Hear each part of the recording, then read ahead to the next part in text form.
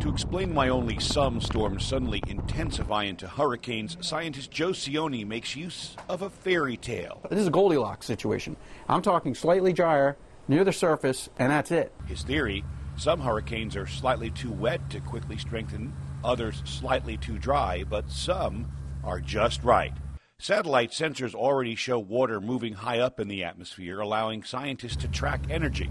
But Cioni thinks if moisture can be measured at the ocean surface, scientists will know how energy gets into a storm. That's where this new drone, the Coyote, comes in. It will be launched from Hurricane Hunter aircraft starting this summer and will fill what researchers call a data void that has hampered computer models. If we can't sample this region very well, very accurately, all the time, we have the potential to miss how much energy is coming out of the ocean by a third or a half. The drone will join other instruments that feed information into supercomputers upgraded last year.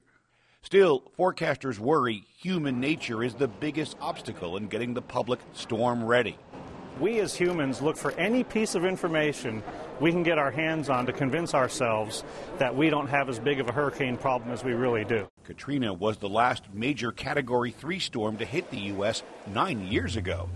But it's $7 million from 2012's Hurricane Sandy relief law that's being used to make better warnings for future storms. Tony Winton, Associated Press, Miami.